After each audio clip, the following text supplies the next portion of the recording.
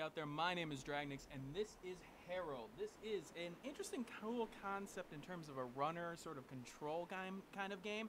It's got alright execution, and it's got some ups and downs. I can recommend the game, but maybe not at its current price. And so I want to show you exactly what I'm talking about. It's $14.99 in Steam Store. It came out today. We're going to show you a little bit. Now, you may notice that I'm going to be a little bit different in my recording. This is going to be a voiceover entirely. This is not going to be during game, and I'm going to show you a little bit why here, because I'm going to show you the settings at this point.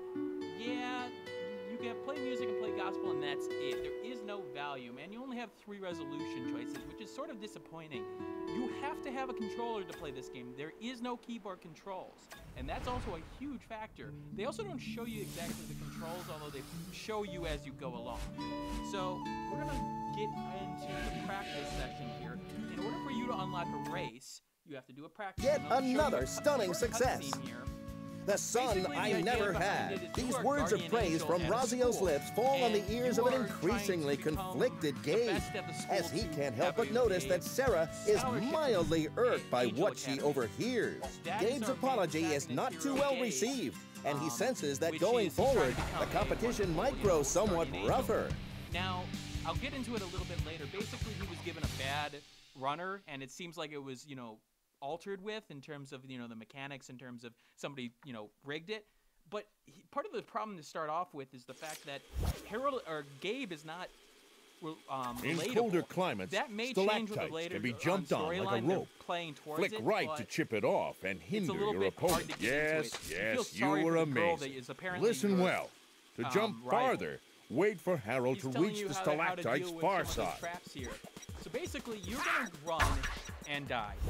No, okay, so you are going to run across the level and try to get into the end of each section here. This practice session helps in towards of performing well in the race.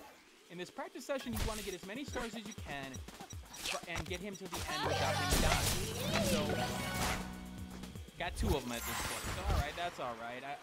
I'm okay with that. If you get all the stars within a section of the race, you will get an extra bonus off, which I will get into. Now, here's the thing. I've already screwed up. I want to restart it. Here's a major problem with the game.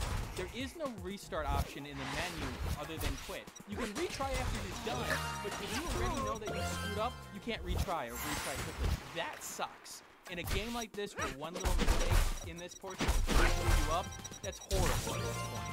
And I really have to question the designers why they decided to choose that way. Notice that little up in the corner there, that lightning bolt.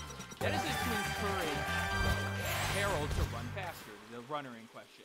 So if you use it at the right time, he'll get a speed boost. Now, if you also fall during the race and you have a puff available, it will spawn you again at that point. It takes a puff away. If you have no more, then you lose the race at that point. Alright, simple enough. Alright, you're able to move the platform here and interact with the environment to help out Harold, which is a major portion of the game. Not only that, you can help Harold and then hinder other opponents. I'll tell you why that doesn't work necessarily in all aspects of the game, due to the fact of the way they designed it. Sometimes it's actually beneficial to actually run into a trap, which I find disturbing. Now you'll notice here that, I used the icicle to get over, but sometimes it's actually better to do it yourself. I broke the icicle and actually was able to make that jump and be able to get across faster to get all 3 stars. So you want to react very quickly. This part I have not been able to do successfully at this point while running. Again, you obviously want to go as fast as you can while trying to get through these sections, which of course you do. But sometimes it's better to go slow, because here, I'm trying my best to figure out how to do this jump, and with them both moving at the same time, I don't know how. In fact, it seems to be easier for me to go slow in this section. And I'm going to keep on trying here. And I apologize for not being able to do on-the-fly commentary, but with the audio options, I just didn't have the option here without the sound bugging me out in terms of being able to overpower my voice. Alright, got through that section. Pretty simple enough. Now, each section there's an X amount. here I'm going to grab this. I was able to grab the section of the bridge and fling him to the other side, getting him across it. On the other hand, I could go to the other side of the bridge, fling it, and maybe stop the people who are progressing. Now, your line of sight always stays within Harold's vision, so you can't go up and screw with like the first and second place people. You always are in your line of sight, which sort of hinders that mechanic. It's a cool idea in concept, but again, it may help you at certain points, but you really want to focus on Harold more than anything else. Alright, this slide portion is pretty easy. You get along, right? Perfect. Jump, make him jump. Dash these right away. You're good. So this is the gameplay.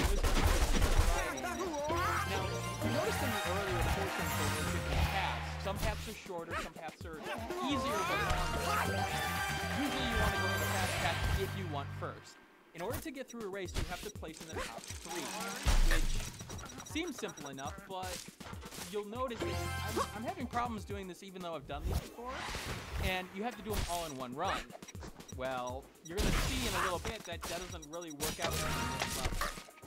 Now, I will say controls are tight. The controls are Congratulations! You have reached the end of the practice session.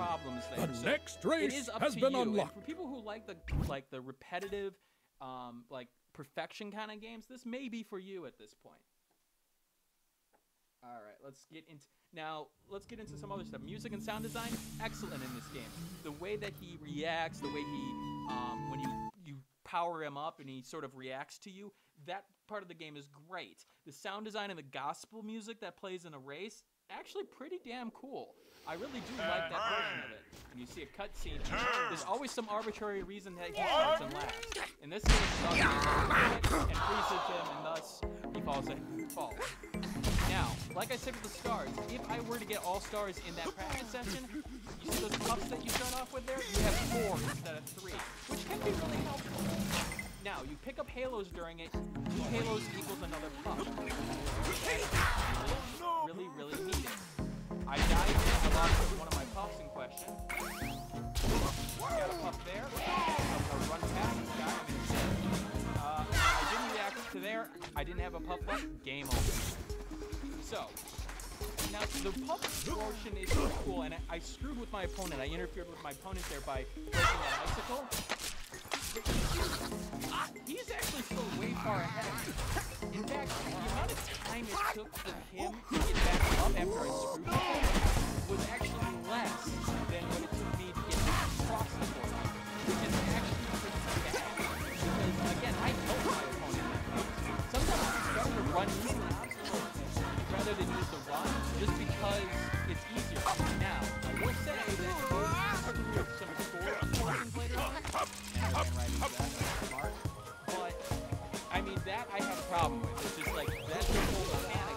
I should get rewarded for screwing my opponent. See, as I missed there again, those dang portions. Now, the aesthetic, I do like especially the cutscenes, I do like the art and the style they're going for. But during this section, sometimes it seems like Harold is like, I don't like pixely. I mean, it feels unclear. It feels just like a little bit unsharp. Now, I don't want to be too focused on that because I will say this for the gameplay. It is solid in this sense. There are some bad design decisions, I think, in this game, but on the other hand, it is pretty fun. It will be a game that frustrates you. As you can see here, I actually end up quitting this game because I'm just having so many problems with it. Now, again, part of the fun is that practice mode really does help you in terms of being able to perfect your run if you're specifically having trouble with a section. I do wish that was more optional, where it forces you to go through that.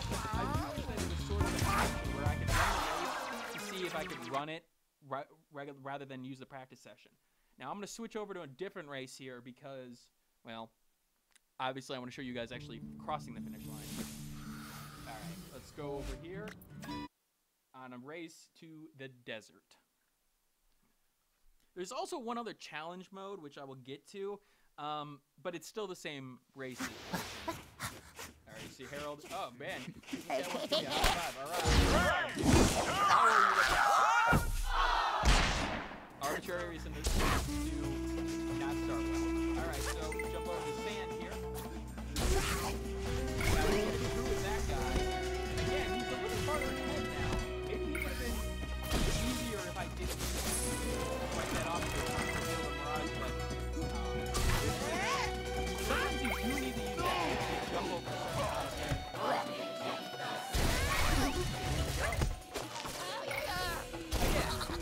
I screw with him and he falls in front of me. It seems weird. Up here, again, multiple paths. I missed this portion, die, but I'm in front of him. Some characters seem to have different attributes. Like this lady seems to always use a jump higher. Everybody else is longer, which I don't know if it's purposeful or if I'm not noticing now. I just noticed that. What I would have loved to see from this game was a multiplayer mode. I really do like this portion of it. However, I do recognize that would be problematic. Who controls what obstacle on this? And yeah, that's a problem. Your opponents don't screw with you except for the first mission, it looks like. But it's sort of disappointing that there's no multiplayer mode only because it seems like a cool concept. But again, I do recognize that that is actually a real problematic design choice. All right, I'm going to do one more thing for you guys. I'm going to go and do the challenge mode in question. To show you a little bit of what the challenge mode is like. I'm going to do it on the first level, the forest.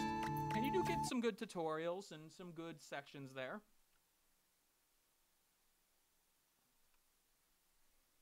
The loading screen's a little I'm so used to loading screens. So you're basically trying to collect all the stars and you're always running, which is cool. It's a different challenge, although relatively the same as it's there. So maybe that can help you when you're always running through this, always at this faster speed. Man, I haven't actually completed one of these yet because I'm trying to get this video out for you guys and show you what exactly it is. Alright. Again, I love the music. I love the pace and the gospel music that comes from is actually rather neatly done. Alright, so this is Harold, guys, and I hope you understand where the strengths and the problems are with this game. I do like the game. I think there are some problems with it. And in particular, I hate the fact that the options, the sort of pluses are missing at that point. This is Dragnix signing out. I hope you guys have a wonderful day. Hey, thanks for watching. If you have a chance, leave some feedback and comments below. If you liked the video, hit that like button. And if you want more content like this, hit that subscribe button. This is Dragnix signing off, hoping that gaming brings as much fun to you as it does for me.